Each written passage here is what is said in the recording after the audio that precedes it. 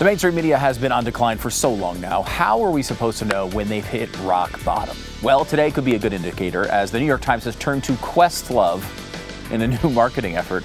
Yes, the New York Times will be turning to the drummer for Jimmy Fallon's house band to try and resuscitate their image as anything other than a withering relic of the past. Honestly, I respect the move because I would much rather listen to the Roots than any lefty brainwashing from the Times. Now, with this in mind, I decided to do my good deed for the day and recommend some other celebrity mascots for struggling mainstream news outfits. NPR. You guys get Bill Cosby. I mean, America's dad. Plus, he knows all about putting people to sleep, much like your coverage. Perfect fit. Then we get MSNBC. You have Brian Stelter because he's currently available as hell. And obviously wanted to be Rachel Maddow's sidekick anyway. So, why not? At Stelter, now we have to replace him at CNN. What do we go with? An old bag of potatoes. Look, there's a lot of value in an old bag of potatoes, and it's much better than anybody that CNN has on the air right now. And for obvious reasons, finally we get the Washington Post, which has scandal on all sides. WAPO, you are going to need the reworking that only a Harvey Weinstein can provide. Yes, because at this point, who the hell else is toxic enough to get into bed with you?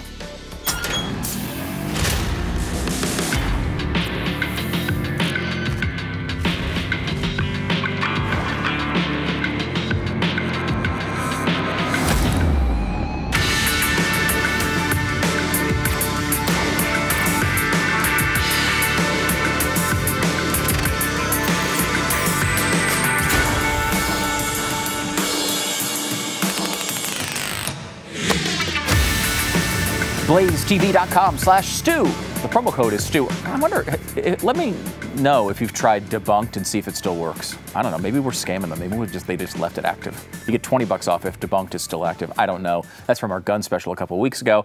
Give it a shot. If not, Stu will save you $10. Alex Epstein is here with the latest on the war on fossil fuels, something mildly important considering our gas price issues. An innocent student is brutally murdered at a school owned by LeBron James. But we start by doing Biden's economic cover-up. What a time it's been. The Biden administration really wants you to be thinking about, let's say, January 6th right now. They want you to, that's the prime time push. You got to be talking about January 6th. It's all you should think about. Now, they had this opportunity already when they did the impeachment last time, when people were going to pay attention to what they found. Now they took a year and a half and decided, we want take two. It didn't work last time, so we're going to give it a shot again. It doesn't seem to be working right now, but that's what they want you to watch. They want you to be talking about the senators reaching a bipartisan deal on gun safety. We'll get into the details of that one coming up. As you might imagine, it's just perfect. It's a wonderful, anytime Republicans and Democrats can come together. It's just chef's kiss. Mwah. You know what I'm saying?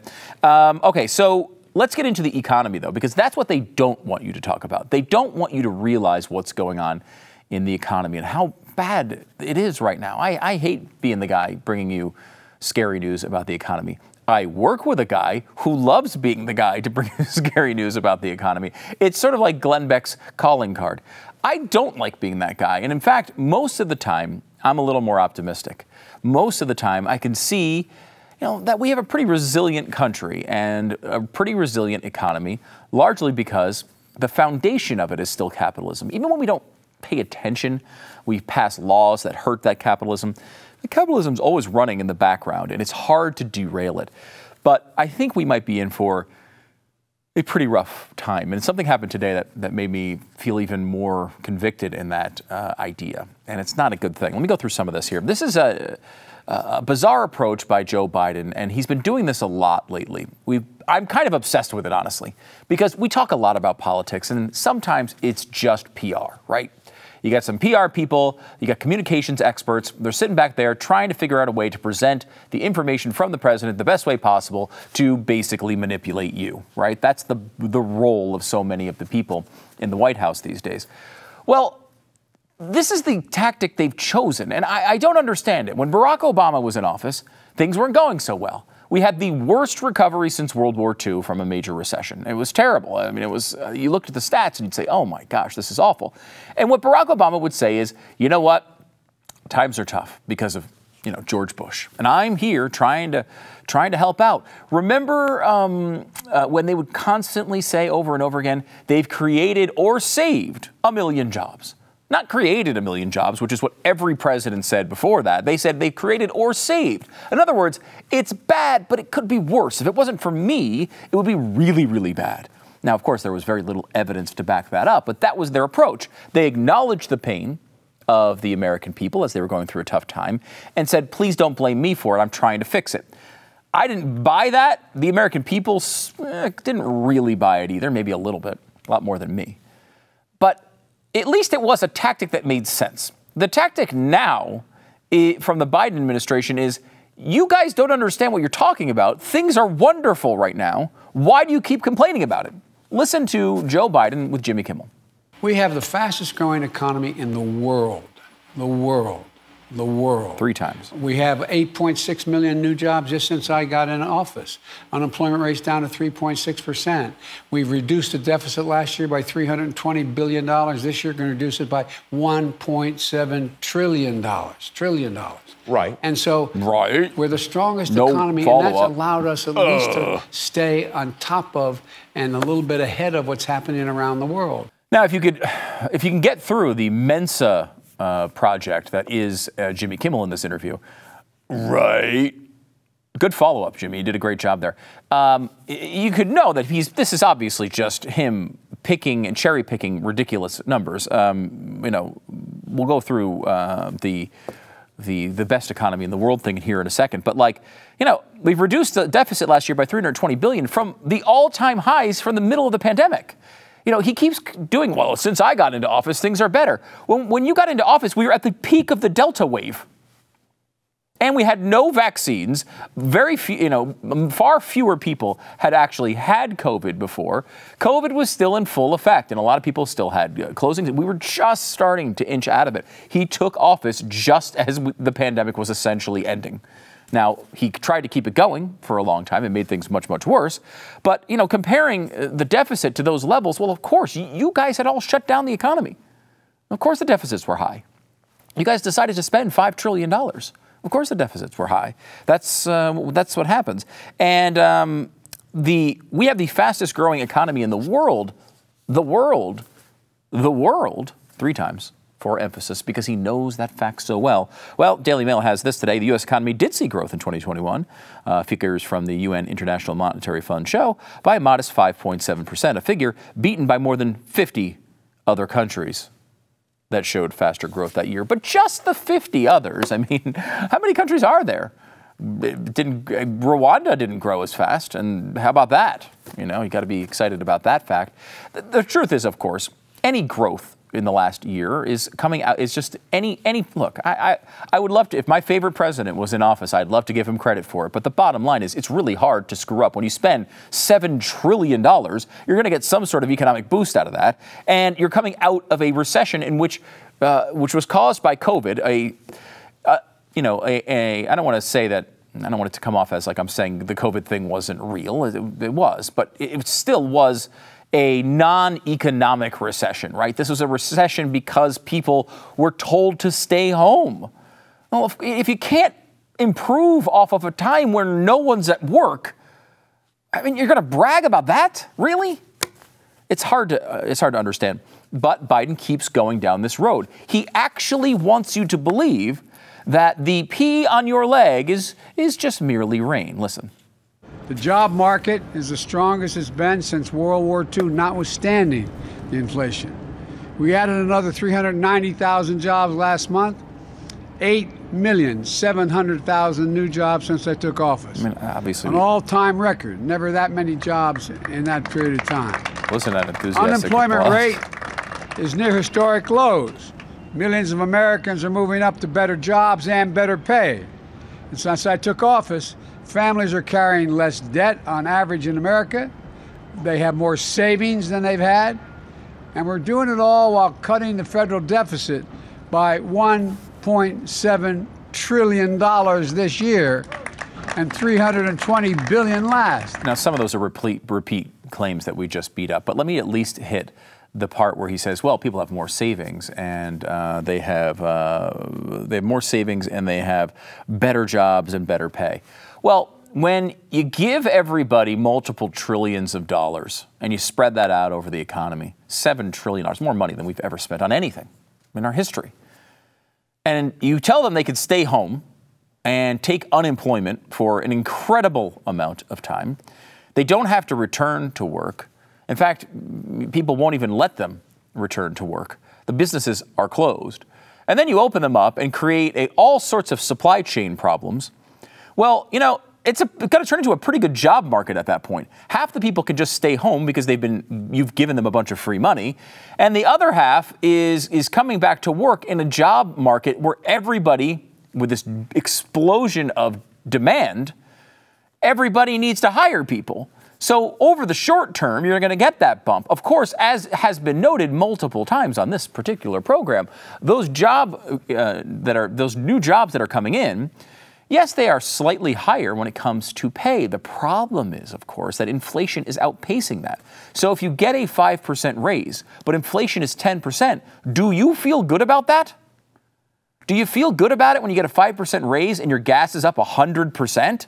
Does anybody like that? Does anyone going to make that trade? I mean, I guess Joe Biden would. It's absolutely ridiculous what he's trying to do here. They are trying to say, however, that things like gas prices, they're trying to have it both ways on that. When they came into office, it was with a pitch to win the Democratic primary that they were going to be super tough on fossil fuels, that they were going to change the entire country and our energy usage, that we were no longer going to be a fossil fuel burning country. We're going to get it all out of here by 2030. All these huge promises. We're going to take drastic action. Day one, dozens of things I'm going to sign to make sure we get off of fossil fuels. And then gas prices go up and everyone says, hey, remember all that stuff you were saying about getting us off of fossil fuels? That looks pretty dumb now. And their answer, amazingly, is this. Am I comfortable? I mean, I certainly support the president and his national security team. No one knows more about, national affairs than President Biden. Stop it. And I would say that he is very serious when he says he's going to use every arrow in his quiver in order to bring down gas prices for Americans. They've done it's amazing. First of all, congratulations to her for saying that with a straight face. That was not easy. I have to imagine she was just cracking up the second the camera went off. But you can't say you're doing everything you can to get us off of fossil fuels, and then the next day say you're doing everything you can to lower gas prices. That's not true. The way you lower gas prices in a real way, not a gimmicky way, not taking 2 cents off the gas prices, the way you do that is by increasing supply, by encouraging companies to get more oil, to get more gas, to make sure this doesn't happen again in the future. And of course, these companies are terrified of the Biden administration because he came into office saying they were going to be eliminated because of his policies. Now he's trying to say, well, to the environmentalist crew, hey, don't worry, we're going to stop fossil fuels and we're going to make it impossible. And then looks the other way when prices goes up and say, we had nothing to do with that. We haven't done anything to restrict fossil fuels. What are you talking about? That's crazy. Remember, they were bragging about their gimmicky gas price drop in November over a 2-week period from $3.40 to about $3.38. Do you remember this graph? This came from the Democrats. We showed you this last week. And it was accompanied with the tweet, thanks, Joe Biden. Well, we decided to extend that graph so you know how this one turned out. And here we go. There it is now. Where is that thanks Joe Biden piece? Oh, here it is. That little red triangle or rectangle right there. That's when they said, thanks, Joe Biden. Oh, yes. And by the way, that whole Putin price hike we've heard so much about, when you look at the trends here, that Putin price hike doesn't look all that impressive. You see a little bump, but it was on the same trajectory it was before. That's because Putin and his price hike, while real, has really nothing to do with this particular problem. And that particular problem is Joe Robinette Biden Jr. And yes, Robinette is his real middle name. What happened, by the way, because I just showed you that was last week we gave you that chart. What happened this week? Was I hiding some big price decrease? No. The gas prices have hit a new record high. Now, $5.01 a gallon, according to AAA. It's up 16 cents from last week. What an incredible time we live in. The national average 1 year ago was $3.07. I have been doing this thing, talking about politics and news for a very long time. And I remember Glenn and I, back years and years ago, we would talk about how America is great and how you'd rather be in America than anywhere else, despite all of its problems. And one of the dumb little examples we would use was, imagine if you lived in like the UK, where they're paying $5 a gallon in gas. And we would say that like with disdain. It's impossible for that ever to happen here, right? Well, here we are, not in one place, not just in California at one gas station. Those numbers are $10 a gallon now, if you want to go that direction. We showed you one last week, $9.76 a gallon in California at one gas station. But the average is $5. At what point do people throw their hands up and say, I can't do this anymore? This is why they want you to focus on January 6th. This is why they want you to focus on some dumb gun compromise. They're desperate for you to avoid what is actually happening in this country. I want to give you this. This is something we've talked about a decent amount, the baby formula shortage. Now, if you remember, we did a story last week reporting from inside the White House where they said that Joe Biden didn't know about the baby formula shortage for a while. And he didn't take any action until May. In May, he finally elevated it to an actual, top-level crisis. May. I want to show you this. This is something a friend of mine who has a baby who has a special need for a special formula. And this is an exchange I had with him, and I want to share it with you here. We were supposed to hang out. He says, hey, I'll probably need to do closer to 5 if possible. There's a slight chance I might have to cancel some BS recall on every single can of his baby formula, so I may be on a scavenger hunt to try to find some. Later on, text back, she found 1 can, so I have to be around 6 for me to go find more. And then updated again, I'll keep you updated as it gets closer. The 1 can we found is a recalled can too, so we're still searching. And the reason why I show this to you is not because, this is an experience that a lot of people have gone through now. But look at the date on this. February 18th. February 18th. This guy didn't make this a high-level crisis until May. These people were driving around the country trying to find any baby formula for months and months and months before Joe Biden even woke up to the problem. This is how bad your president is. He is a catastrophe. And of course, it's not just baby food. Rising food prices are changing the way we eat and shop, says Axios. The consumer price index for food at home is up 11.9%. This is the highest it has been since 1979. And we're probably only a month away from breaking that record. Add on to all of this, today we had a nice little collapse in the market, 600 points in the Dow. It was down even a little bit more than that at one point. Same thing happening over in the crypto world. Bitcoin now below $24,000, which is really, really far off of its all-time highs, though it's still up quite a bit over the past couple of years. And then you go to inflation. Now, we know that's 8.6%. The U.S. Inflation quickens to a 40-year high, pressuring the Fed and Biden to 8.6%. And this is the really bad news that I want to tell you about from today, because at some level, what Biden has tried to do is come up with every little gimmick to make this go away, right? You have this major problem. You have to make it go away. How are you going to do that? Well, it's hard, but they open up the gas, the strategic oil reserves. They fly in baby formula from overseas. Gimmick, but nothing real. At some point, you realize this is so bad, we just have to kind of flush it and say, look, we're not going to be able to turn this around. This came out today. The bad inflation report raises odds of a surprise 0.75 percentage point rate rise this week. 0.75 is much more than the Fed has said they're going to do. And if that happens, it would be an admission from the Fed that, holy crap, this is out of control. We need to act aggressively right now. If this happens, at some level, it's understandable because of inflation and all the problems that are going on. On the other hand, that means we're in for some real short-term economic pain at the very least. Those rates start going up like that, the markets are going to freak out like they did today. It's a major problem. Let's listen to Larry Summers talking about what might be coming around the corner. Secretary Yellen, who has the job you once had, said this week that, quote, there is nothing to suggest a recession is in the works. Do you agree with that? No, I don't. You think a recession is in the works? I think that when inflation is as high as it is right now and unemployment is as low as it is right now, it's almost always been followed within 2 years by inflation, by recession. I look at what's happening in the stock and bond markets. I look at where consumer sentiment is. I think there's certainly a risk of recession in the next year. And I think given where we've gotten to, it's more likely than not that we'll have a recession within the next 2 years. You know, recessions usually are the thing that you look back at. You'd say, okay, hey, inflation or recession started. It started in this month, and we know that now. It started in this quarter. We know that now. I think the reality is it's very likely that we're already in one.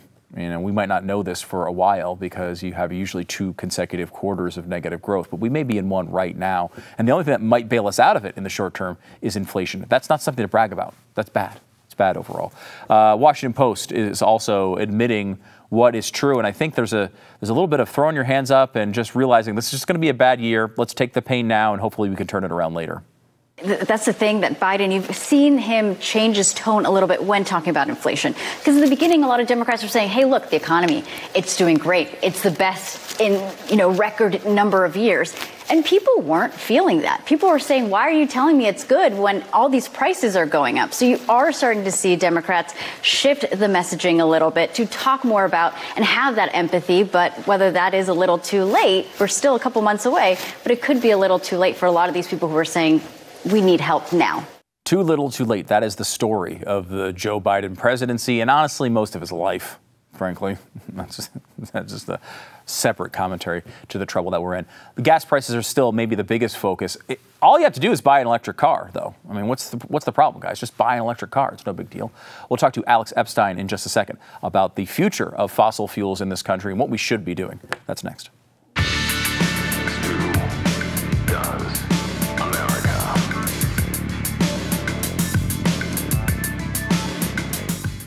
If you're looking to sell a home, this might be a pretty good time to do it. Right now, we're seeing one of the best markets for sellers we've seen in a long time. How long will that last? If they start jacking up rates like they're talking about doing, it's going to be a lot harder to get that price for your home. So if you're thinking, maybe I want to try to cash out now from a home, this might be a good time for it. RealestateAgentsITrust.com is the place to go to find the best real estate agent in your area. No matter where you live, you can always find the best agent in your area by going to RealestateAgentsITrust.com. You know how important of a transaction this is.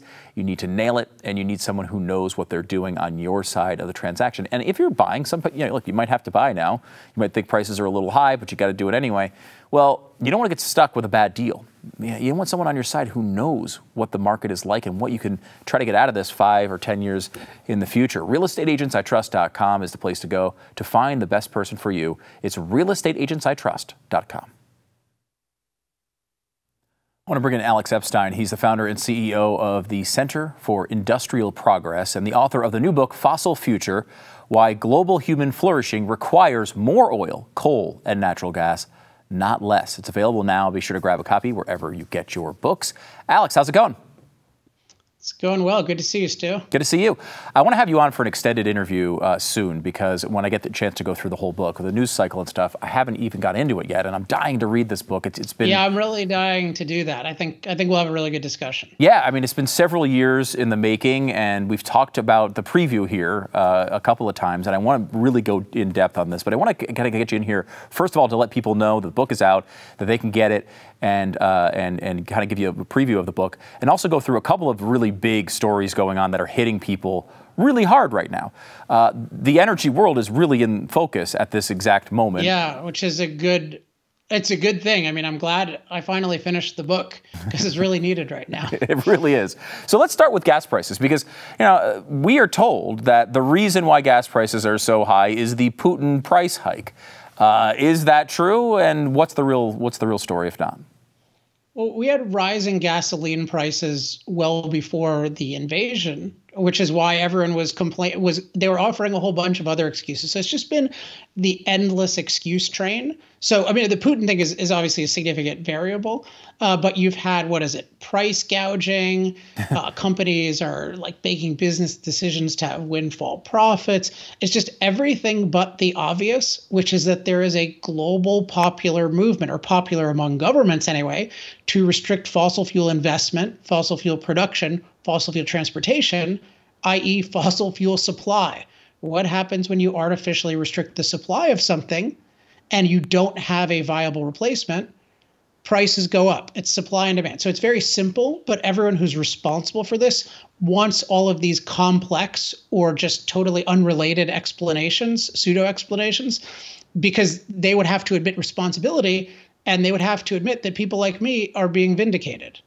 It's interesting, watching your work all of these years, Alex. I mean, I know the answer to a lot of these questions that, look, the enemy should not be fossil fuels. But what you said of restrict all these things they've done to restrict supply, it's true, but it was also they were advertising that in the campaign. Yeah. This was what they were promising to bring to America. And now that prices are out of control, all of a sudden they're saying they haven't done anything to restrict supply. Yeah, I mean, we had a president or candidate running on, I guarantee you we're going to end fossil fuel, right? That wasn't so ambiguous. And he's threatening to throw executives in jail, and he talks about no more drilling. And I think, what would you conclude if you're the industry? Has Biden done anything, or has the global anti-fossil fuel movement done anything to indicate that they're actually repenting and now they have a long-term commitment to supporting the freedom to pursue fossil fuels and profit from fossil fuels? Because that's what's necessary to encourage more investment in production. You need the freedom to do it and to profit from it. And there's been no indication of that at all. There's just been an indication that these guys don't like low polls. So what company that has any responsibility or intelligence is going to go out of their way to drill more, knowing that they're threatened to help Biden's poll numbers? Yeah, and I feel like we keep seeing both sides of these arguments over and over again. They keep claiming, like, for example, they keep saying that one of the big problems is that oil companies are super duper greedy. They just want more money. All they want to do is pollute the earth with as much oil as they can to make as much money as they can. At the same time, we're told that they've got 9,000 leases that they could access and be pumping oil like crazy to make more money, but they don't want to do it for some strange reason. Can you square that circle at all? Yeah, I mean, look, companies want to do things that they expect to be profitable. It's very, very simple. So again, this is a very simple issue, and they're just dragging out all of these things people don't understand to make it complex. At my website, my Substack, alexepstein.substack.com, I have something about the Democrats' denial, and it goes into like the 6 different fallacies. So the leases one is the fact that you have a lease doesn't mean that you regard it as economically viable for a number of reasons. The government's role is to keep us free so that as many leases as possible are economically viable. Whereas when you have a government that's threatening everyone, there are going to be fewer economically viable leases. So they just have to admit this fundamental that they're restricting investment, production, and transportation, and they're threatening the future. So that needs to change. And I was on Kudlow earlier, and people think this is controversial, but we need to withdraw from the Paris Agreement, and everyone needs to withdraw from the Paris Agreement. I mean, that's the key thing. How is the fossil fuel industry going to produce more if we have this global commitment to rapidly destroying that industry? One of the things we're also hearing right now is you shouldn't, the gas prices, they're high, but that's why you should go out and get an electric car. That'll solve this problem. I mean, it sounds a bit like the legend of let them eat cake, but they want this to be the idea that you could just solve this problem forever by going out and getting a Tesla. What state are you in, Stu? I'm in Texas. I'm in California. Have we had any has electricity been a problem-free zone in either of our states in recent memory? So what's going to happen, and there are many objections to this whole thing, but what's going to happen if we mandate an enormous increase in electricity consumption when we're already having trouble meeting existing demand. And is anyone aware of what's happened to coal prices and natural gas prices? Where does the electricity come from? It doesn't just come from the plug, and it doesn't come mostly from solar and wind, because those depend on having a totally reliable backup, basically 100% of the time. So this is just a totally ignorant thing. And it is also let them eat cake, right? Because it's not saying, hey, we've made EVs so cheap. A lot of those claims have just kept coming false, despite these predictions. It's not the most cost-effective thing for most people. And they're saying, well, we'll just keep having policies that will make gasoline so expensive that eventually you'll have to make this terrible choice between something you can't afford and something else you can't afford. I know, Alex, you spent a bunch of time talking about how we shouldn't be thinking about the environment as a good for the environment, bad for the environment sort of like decision. It's not, we should be thinking about human beings and how they are best served. But is there even an argument just from the environmental standpoint on electric cars? Obviously making them, the production of electric cars seems to be very taxing on natural resources. And, maybe if you run them for a couple 100,000 miles, you start breaking even, but it doesn't seem like the math is even there on electric cars yet.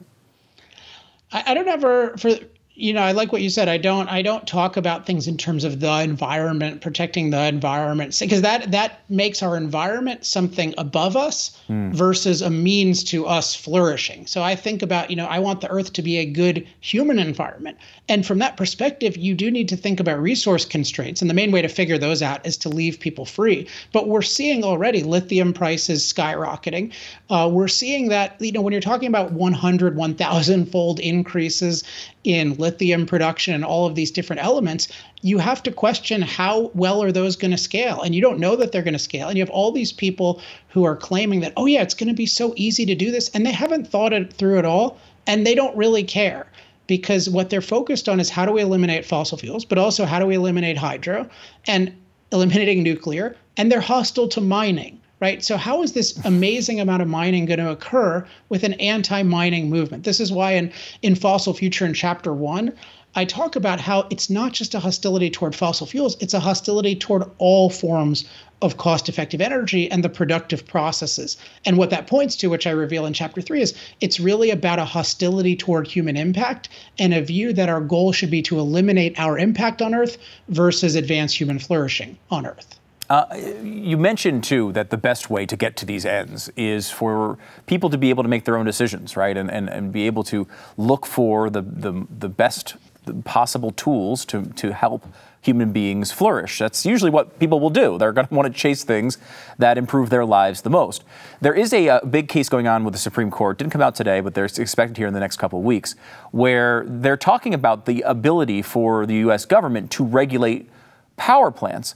And this has been something that the government has tried to do for a long time. They want to be able to do this outside of even Congress. They want the EPA and other agencies to handle this stuff so that, Congress people don't have their fingerprints on it, and they can have it, they can do it without any of the repercussions of the higher energy costs. Do you have any idea how this thing is going to turn out, and what kind of impact will it have? I don't know how it's going to turn out. I hope it turns out. I mean, these executive orders, and there's no administration recently that I think has been totally innocent in this regard, but the ability to just make all of these policies by executive order is really terrifying and not constitutional. Like we have this whole idea of a separation of powers where one side is making the laws, right? They're legislating, and the other side is executing, but they're executing the law. They don't get to just make the law whatever they want. And one revealing thing was in this discussion of Build Back Better, which I think should have been called Make Everything Worse. Gina McCarthy said, hey, if this doesn't get passed, don't worry, because we're going to interpret the Clean Air Act and all these things to make it happen. And you're just thinking, wait a second, you have the power to interpret the existing law to mean a total overhaul of the American economy. I mean, overhaul is a euphemism, like the total destruction of the American economy. And by the way, we also think that we can just sign treaties and not call them treaties. Like the Paris Agreement says we need to totally change our entire economy.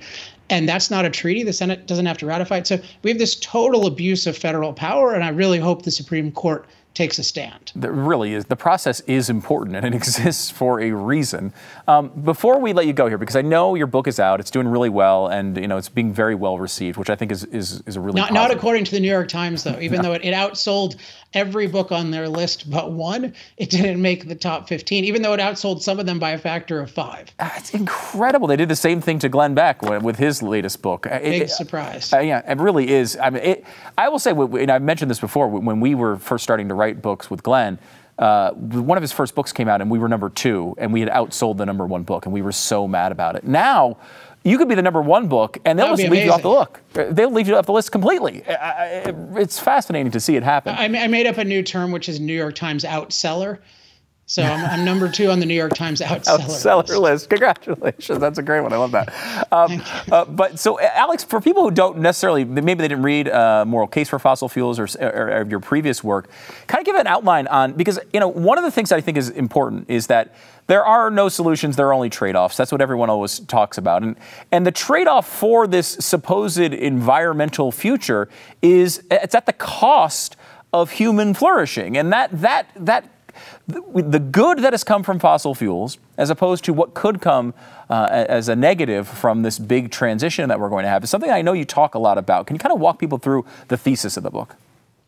Sure. Although it occurs to me, I don't really love that expression. There's something true to it. But in a sense, a solution is anything where the positives outweigh the negatives, or as I talk about it, the benefits outweigh the side effects. So would you say, well, there's no solution to polio, there's only trade-offs? Well, the polio vaccine and subsequent versions, that was a really good solution. And so, yes. But the truth of that statement, so there's something I don't like, but there's something I like, which is that you look at trade-offs. So the way I think of it is you look at fossil fuels like you would look at a prescription drug. You carefully weigh the benefits and the side effects. And I think the cause of today's energy crisis, why we've restricted fossil fuels so mercilessly, is we've been taught by our leading thinkers to ignore the benefits of fossil fuels to human flourishing.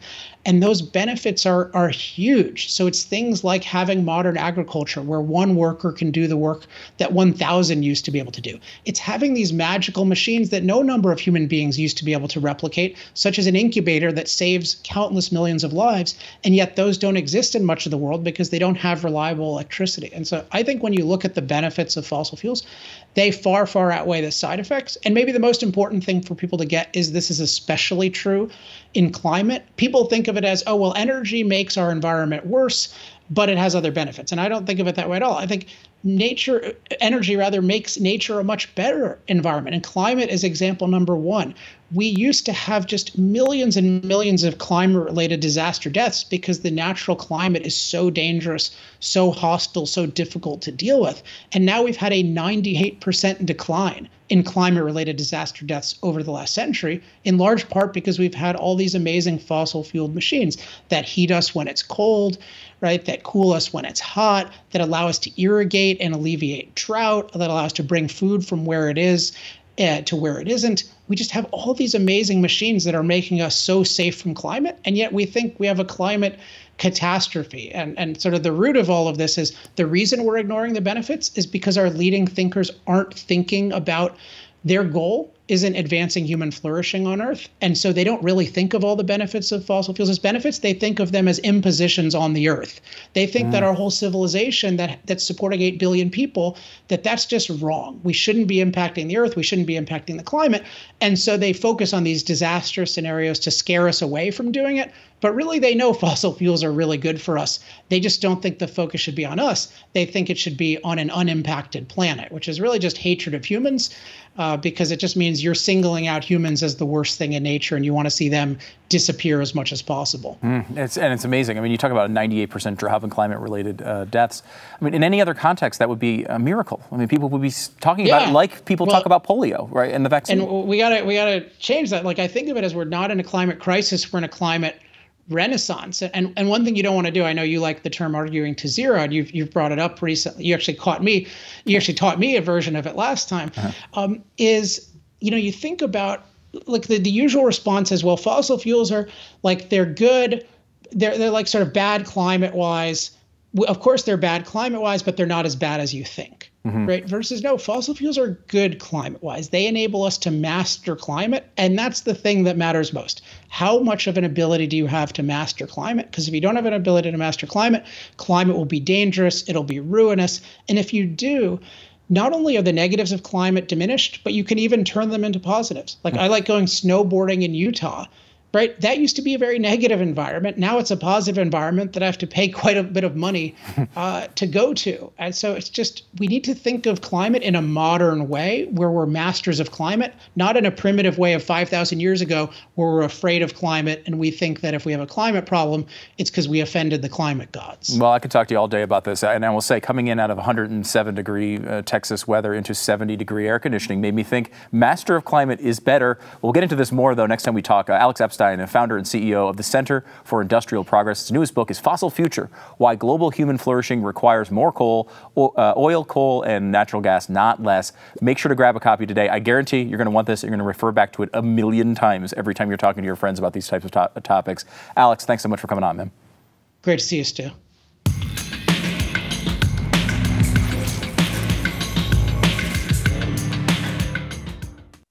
The point I would agree with is the New York Times buried this. Yeah, it was like a tiny thing below the fold. If this had been a liberal Supreme Court justice that someone came to kill, it would have been on the front page. And that's what's so disappointing about a paper like the New York Times, because they just wear their bias on their sleeves, and if it's not part of something that feeds our narrative, it. You know, at this point, I'm not even surprised at Bill Maher saying things like this, but I am surprised that the audience actually clapped at that point, which is a great point, by the way. None of the Sunday shows mentioned this, with the exception of Fox News Sunday. None of them. Not CNN, not ABC, not CBS, not ABC. None of them even mentioned a sitting Supreme Court justice almost being killed and an attempted murder charge being filed in the previous 48 hours before these shows aired. It's absolutely incredible. I have a very low expectation for the media, but this is setting records. It really is amazing. Of course, they've got to focus on the January 6th hearings, which are going on right now at a theater near you. Prime time, everybody. One thing I find fascinating about this is because it's such a show. I don't think anybody watching this who's followed this story at all has heard anything that hasn't been reported previously. I mean, Bill Barr saying that he didn't think the election was stolen is told chapter and verse in Bill Barr's book. He also, all those reports and quotes came out in the weeks after the election. He did a lengthy podcast with our own Glenn Beck where he described many of these same scenarios. It's just not even interesting at this point. But maybe there was a world where they didn't go through with this fake second impeachment in the days after January 6th. And he said, okay, we're going to take our time. I said this at the time. Take your time. Go through. Look at all the evidence. See what you have. Maybe you do have something that would convince people not to vote for Donald Trump or that he should never be allowed in the White House again. Who knows what it might teach people. But instead, they went away with this fake sort of like, throw him out because did you see that riot? It was bad. We don't know if he was responsible in any way. We have no evidence to prove that, but he's really bad. They did that first. Now they're rolling this back out because they want a second bite at the apple.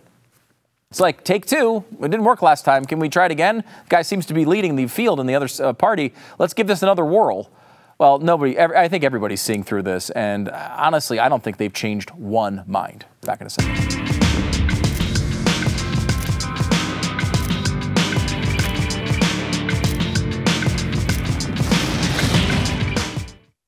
Three have been arrested in connection with a teenager beaten to death at the school that LeBron James runs over a water gun incident. Now, I'd be lying to you if I said I didn't click on the story because of the LeBron James tie.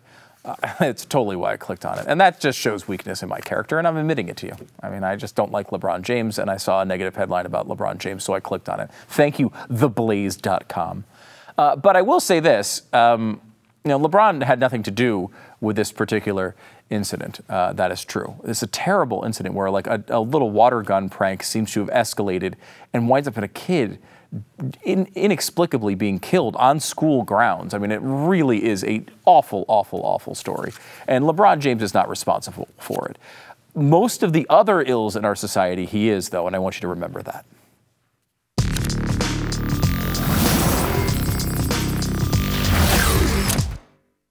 It's your last week to register to be here for Power Hour. Don't miss it. StuDoesPowerHour.com. It's coming up July 8th. You can be in studio hanging with us. StuDoesPowerHour.com. We'll see you tomorrow.